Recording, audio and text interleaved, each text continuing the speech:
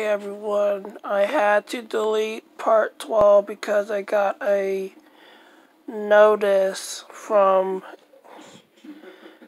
a company and I got to redo this part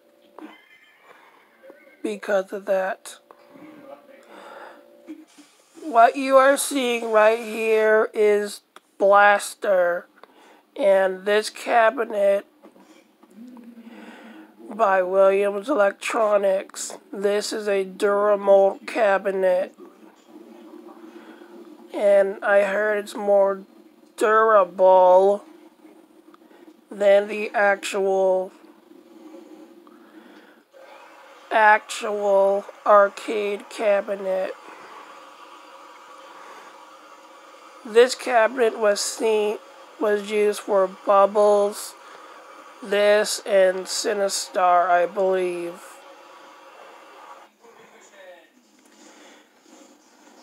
So, yeah.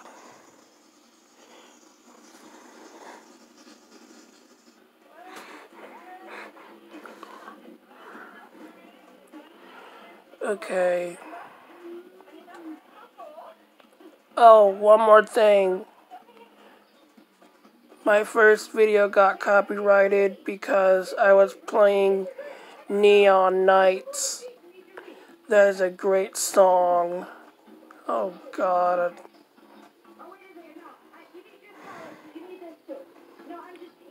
But I do not want to risk my channel being taken down due to copyrights.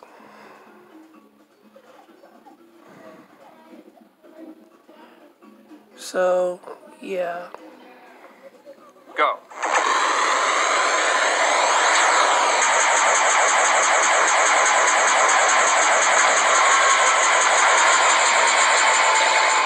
You got the red one first, 5,000 points.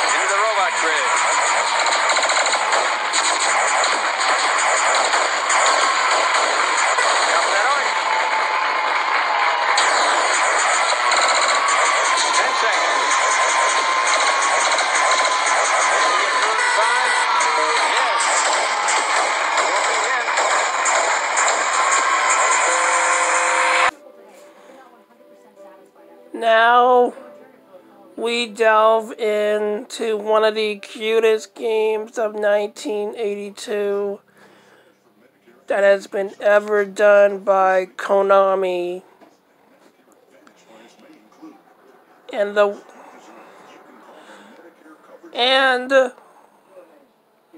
this guy appeared in the game Mega Zone.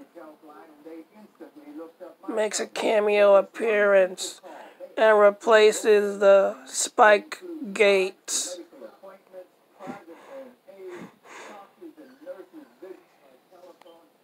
These little piggies cried wee wee wee all the way to the wolves' hideaway, and now the mama pig must save them from their hungry jaws.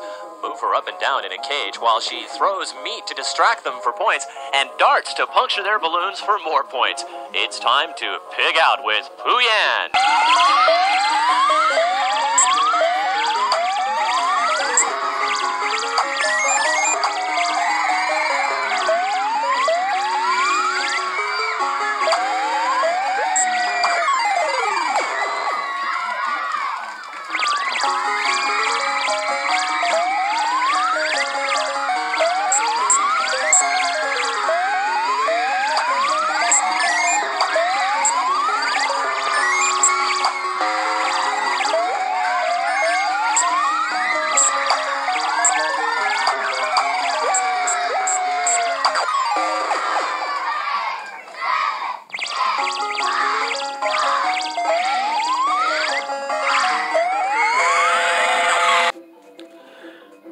If any of you recognize this, art. This is the kick plate of Galaga.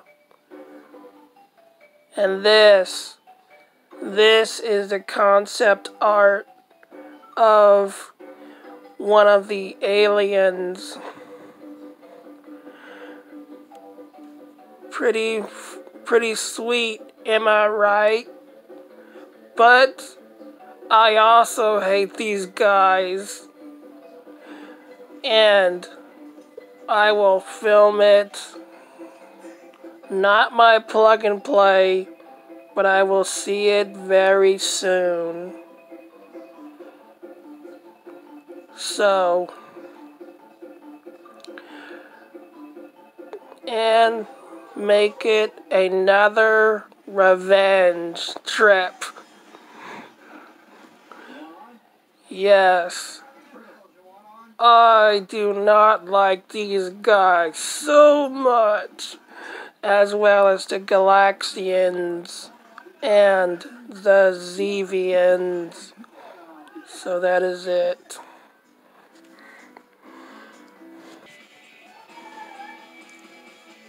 Also, before Galaga, here is one of my most famous... No, scratch that. Here is the most famous Pac-Man sequel of all time, and one of the greatest artwork designs I've ever seen when I was little. And I finally came across it last year. Ms. Pac-Man, if you did know, and if you didn't know this already, this game was created in 1981 by General Computing Corporation and licensed to Bally Midway, right here. And it was licensed to Namco in 1994. Pretty long time for this to be over in Japan.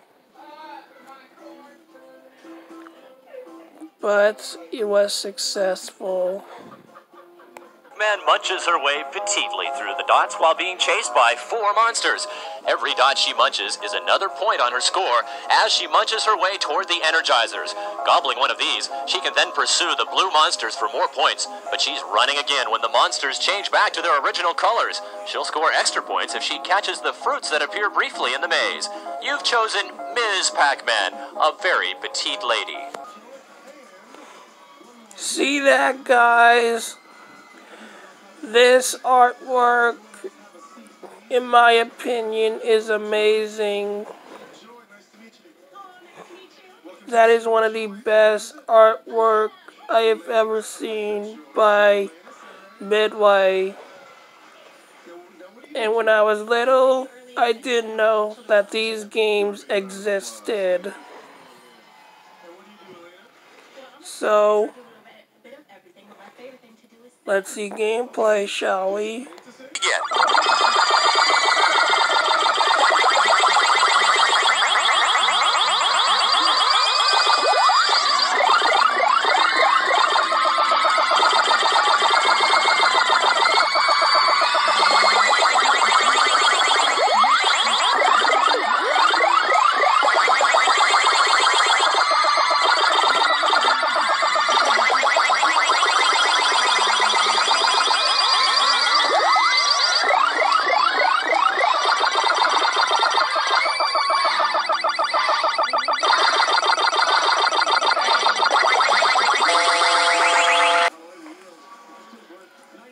Here's the sequel to the original Donkey Kong, created by Nintendo in 1982. After Mario got his... No. I'm sorry about this. Okay. Mario has finally captured Donkey Kong and trapped him in a cage. And it is up to his son, Donkey Kong Jr., to set him free.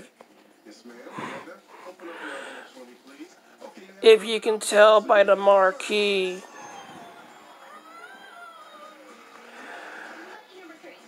All three of these games were unique and fantastic. The similar thing that they did with the Super Mario Land series. They switched up the stories.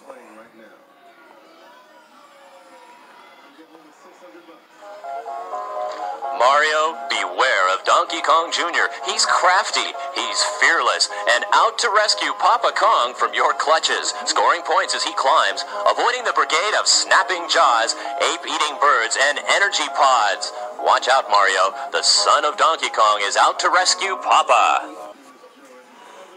See the artwork on the side of the cabinet?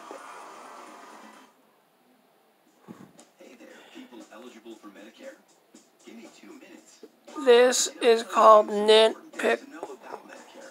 I'm not sure what their name is, but I believe these are I don't know how, but these are called nitpickers, and these are called, I think, live bear traps. I don't know.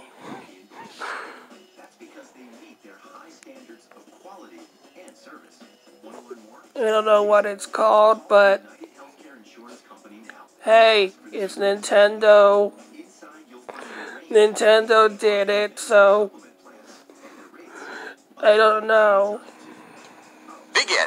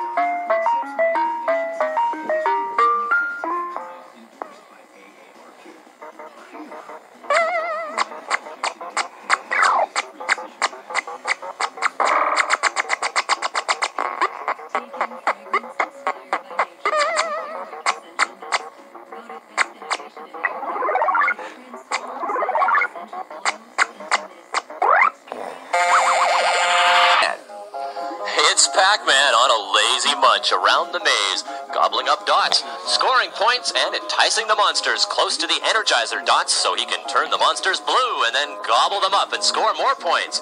If a cherry or a strawberry or a lemon should appear in the maze, he may stop to munch a bit and make still more points. It's the Pac-Man, known to all and loved by many.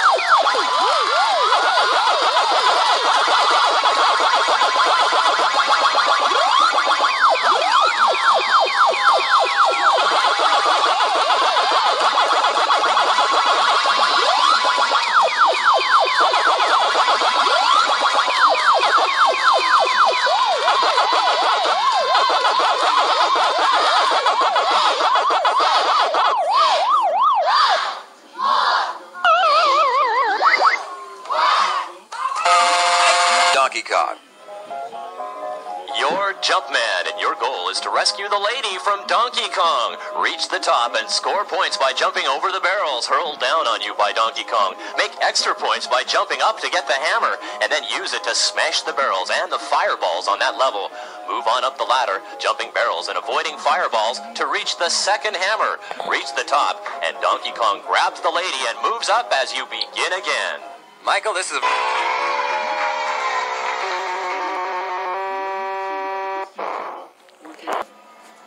So sorry about the cut being interrupted like that. But getting back to this video.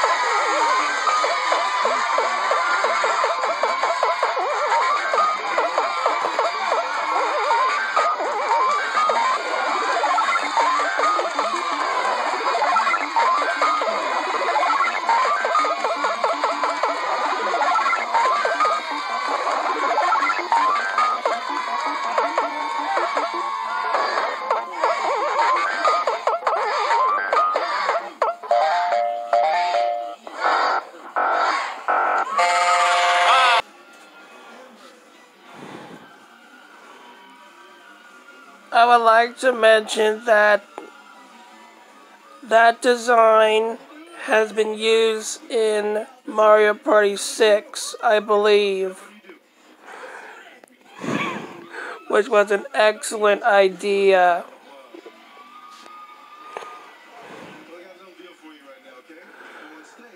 Yeah.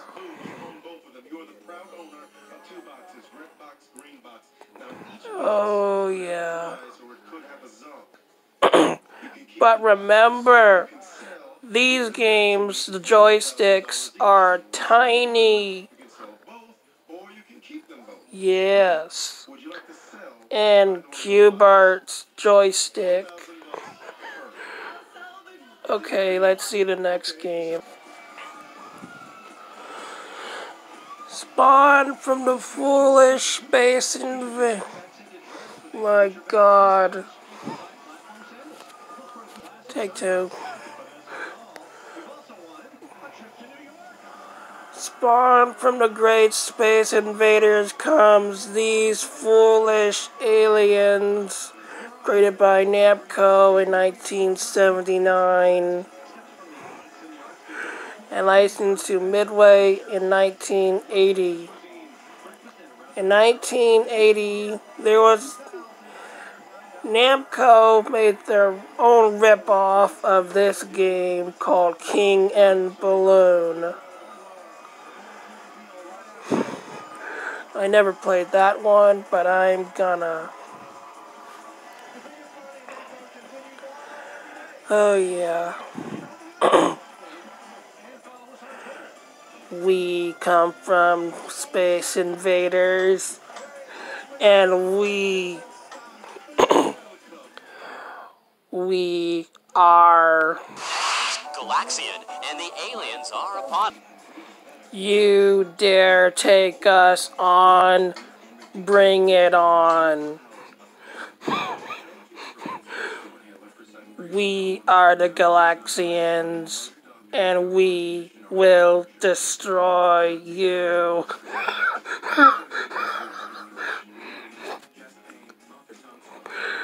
Oh boy.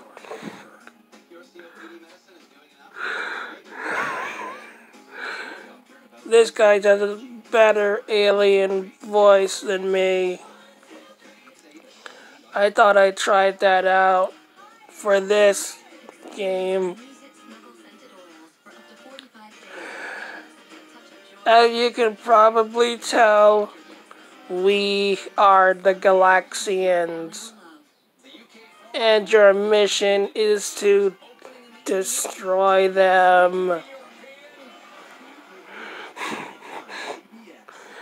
And the flagship has also made an appearance in Galaga and other Namco games.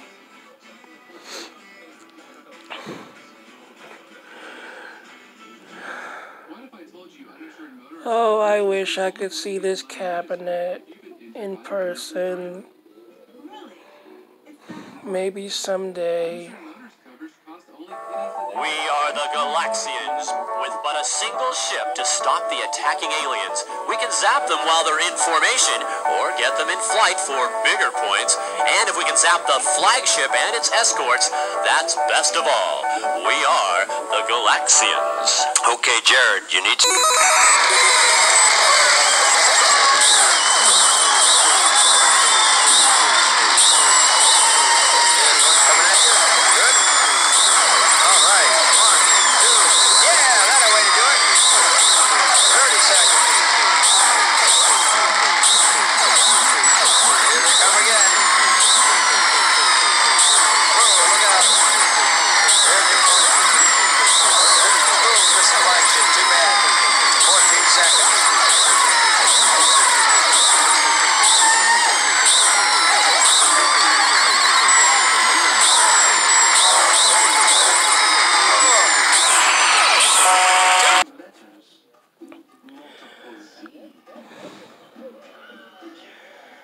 These episodes were brought back by Shout Factory and the great guys that are on this show. So I want to do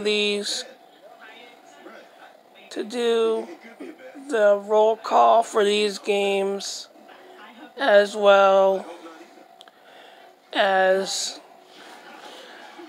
make up some things to say about these games, and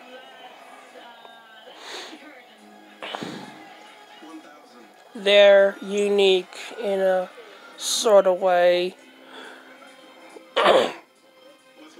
Alright.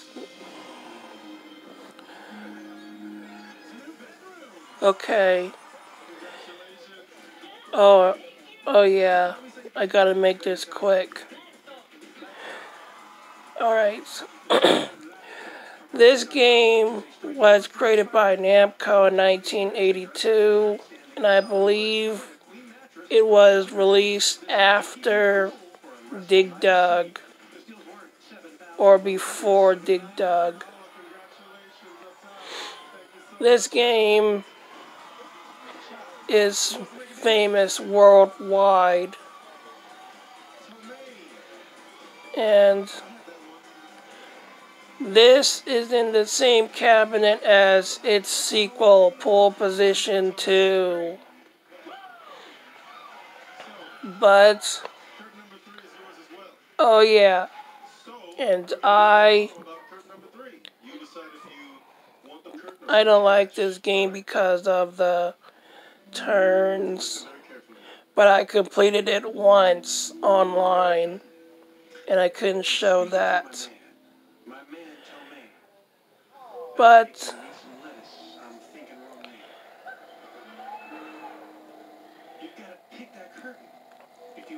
it's in the same cabinet because there is no original artwork for this,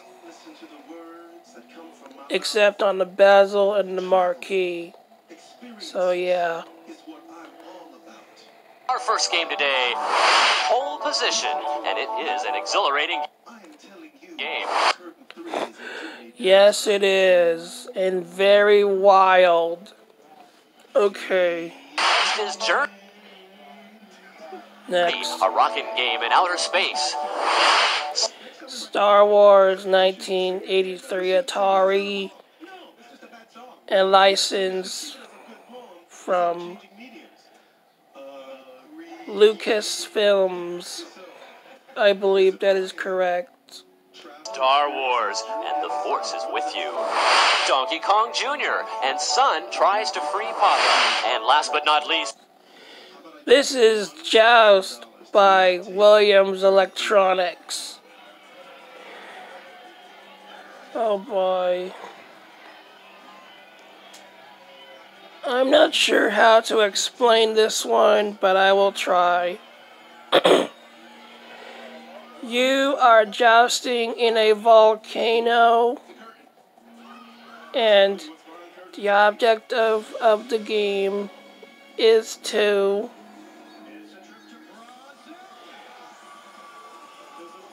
collect eggs before they hatch into more enemies. And the Williams games back in the early 80s leave a message before you play, and I am not sure what this game means.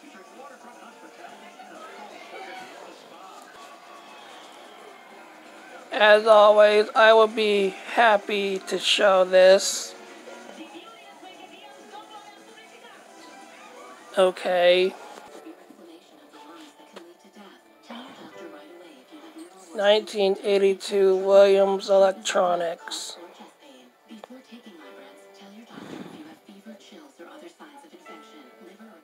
I believe I saw this game at that arcade. I'm not sure. But there was a sequel, if you all have seen it, called Joust 2 Survival of the Fittest in 1986. Yeah.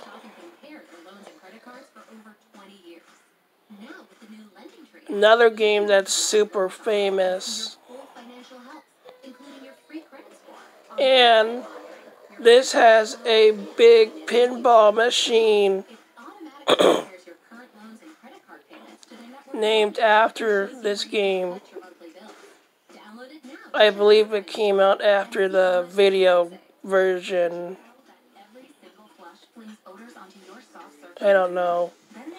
But I am not stupid, guys. And for all of you cyber bullies.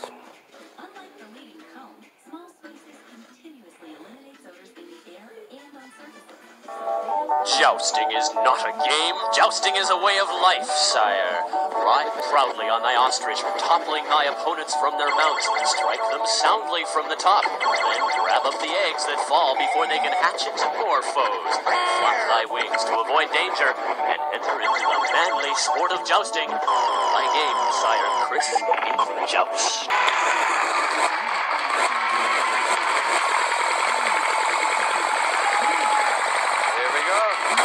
Got that one. Good, got another one. That's it. That's the place I was talking about, right up in there. Yeah, good. Way to play.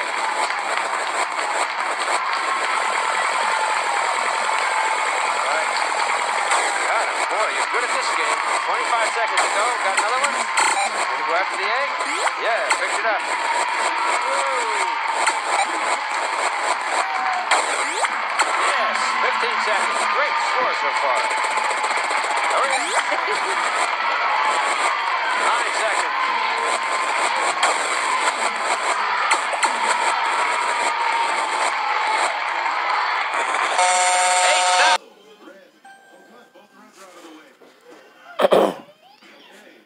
This cabinet is used for many Bally Midway MCR games,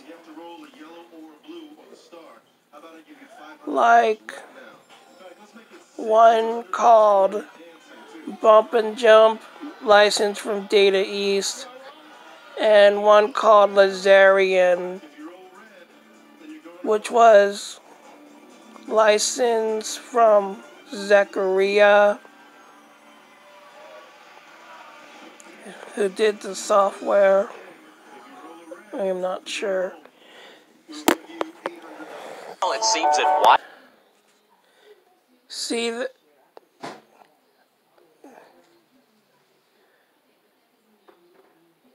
this cabinet. See, if you have seen this cabinet, I have my first time. This cabinet is used for the game Mappy 1983 Namco and licensed to Bally Midway. Yeah. Alright, everyone. We are going to end with the greatest game known to mankind. I hope you all enjoyed this little fantasy trip. I mean, for some of you guys, this trip down memory lane.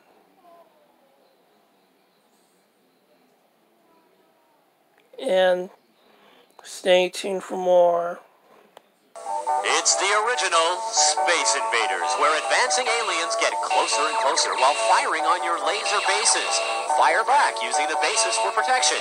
Every zapped invader scores points, and the most points of all are scored by zapping the saucer. It's a game of invaders from space, an old favorite.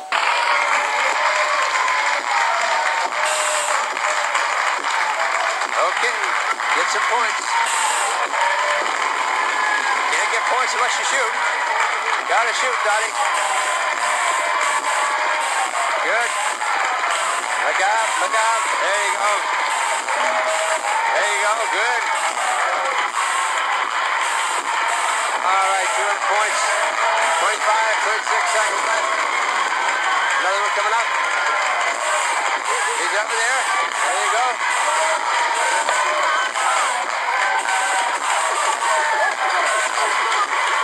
That mystery ship.